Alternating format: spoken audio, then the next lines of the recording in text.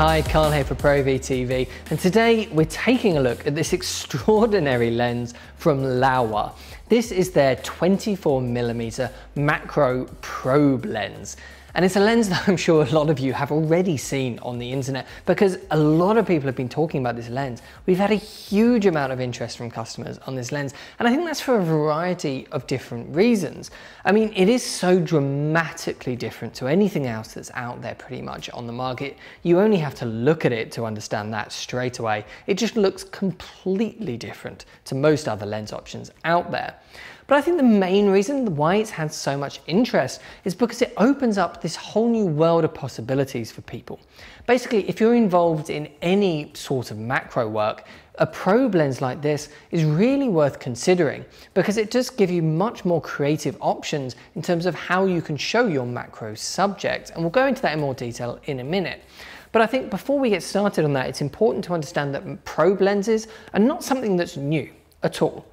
Probe lenses have been around for many years, but they've always been really quite expensive, prohibitively so. I mean, the most common high-end probe lenses that are on the market for macro work cost nearly as much to rent per day as this lens costs to buy outright. So for that reason, and pretty much that reason alone, that's why this lens has had so much interest from people and why it's opening up so many creative possibilities for so many of our customers.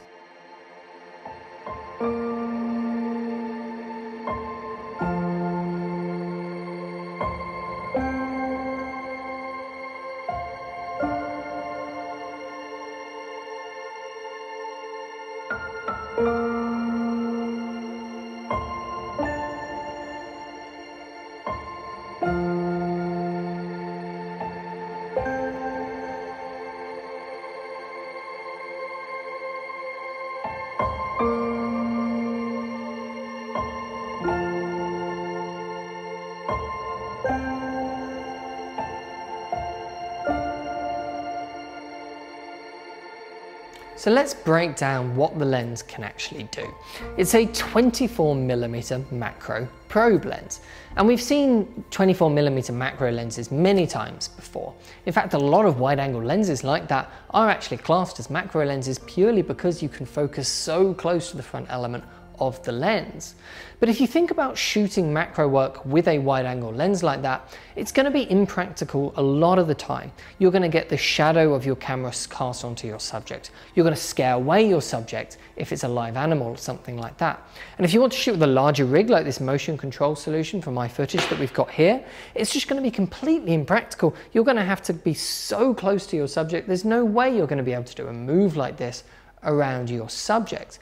And so for a lot of macro work, a wide-angle lens like that just does not work for most people. And so because of that, a lot of the macro lenses that we end up recommending to customers are telephoto options. A 100mm telephoto macro lens, for example, is a very popular choice.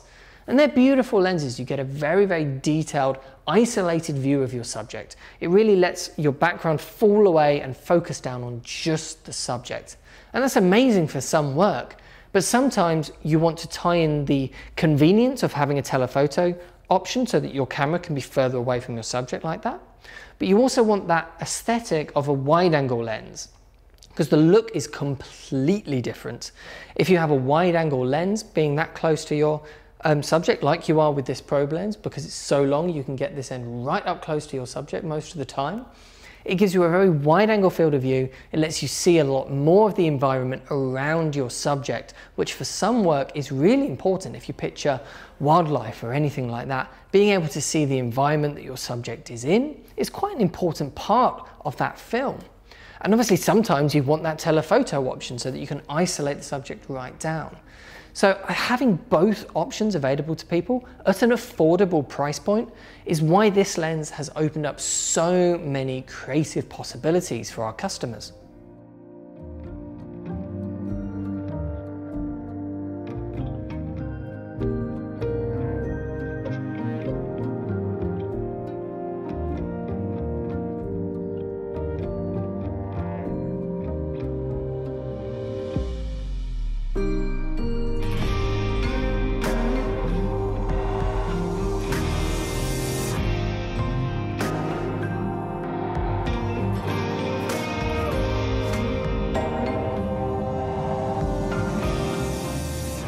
The minimum focus distance is 2 centimeters, and that ends up giving you a magnification ratio of 2:1, so it's perfect for macro work.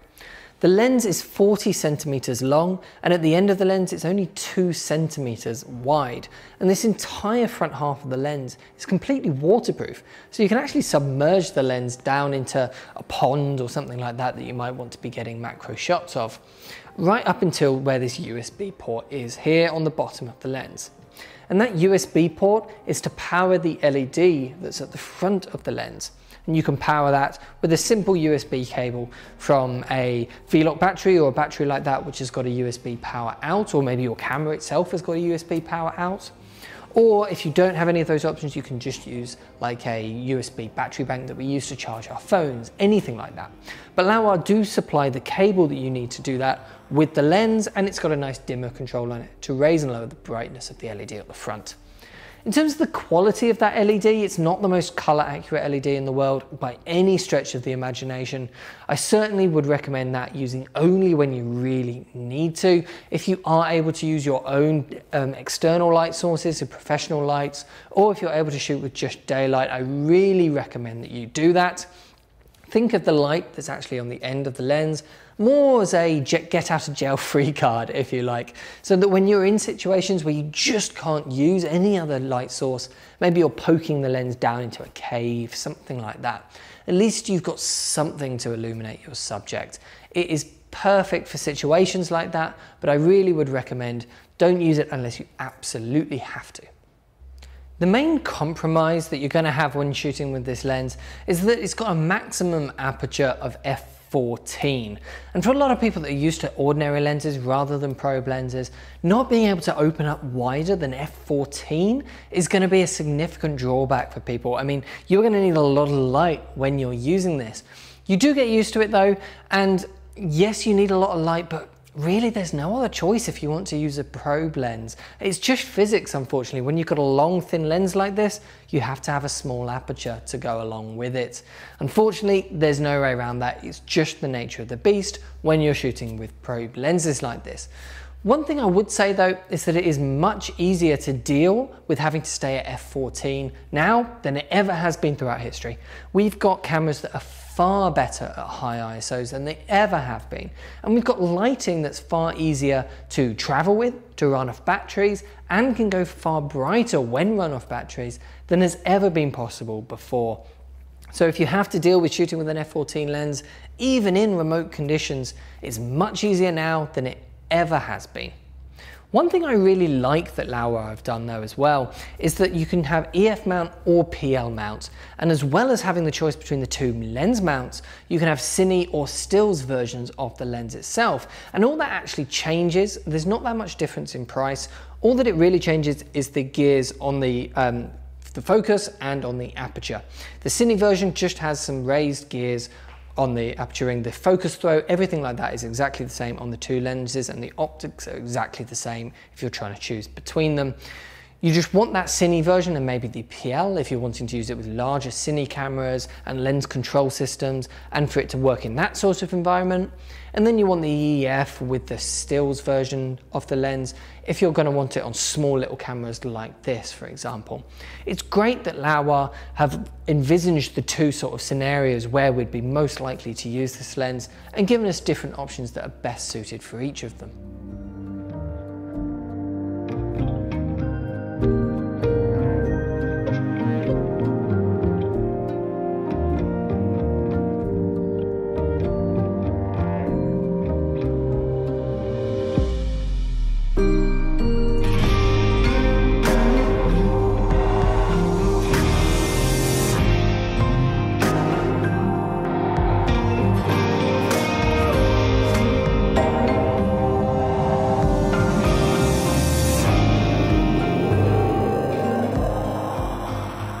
At its heart, this lens is all about opening up the potential of getting that wide-angle field of view when you can't physically get your entire camera rig 2 centimeters away from your subject.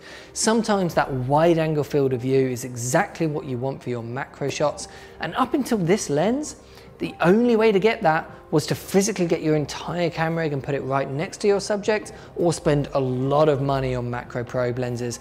This has opened up the world of macro probe lenses to a whole new market and has made it accessible for everyone. And because of that, I really love this lens. It has been so much fun going out and shooting with this. It just opens up a whole load of creative possibilities, which we just couldn't achieve before. It's a brilliant little lens, and if you're looking to pick one of these up for yourself, just follow the links to the Proav website down in the description down below. And if you've got any questions at all, just leave them down in the comment section. Thank you so much for watching, and I'll see you in the next one.